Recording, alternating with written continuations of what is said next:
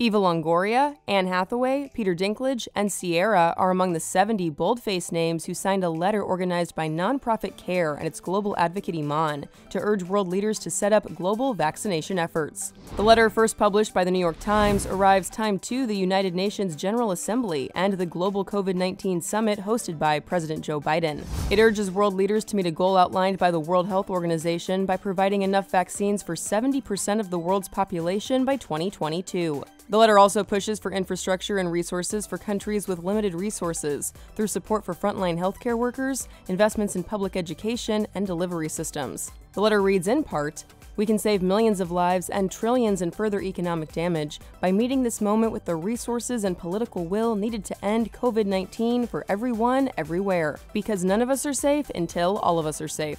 Other signatories include Connie Britton, Russell Wilson, Jordana Brewster, Karamo Brown, Bobby Burke, Tan France, Joel McHale, Laura Linney, Idina Menzel, Debra Messing, Tamara Mowry-Housley, Alexandra Daddario, Alyssa Milano, and Yvette Nicole Brown, just to name a few. For more on this story and the latest news, go to THR.com. For The Hollywood Reporter News, I'm Tiffany Taylor.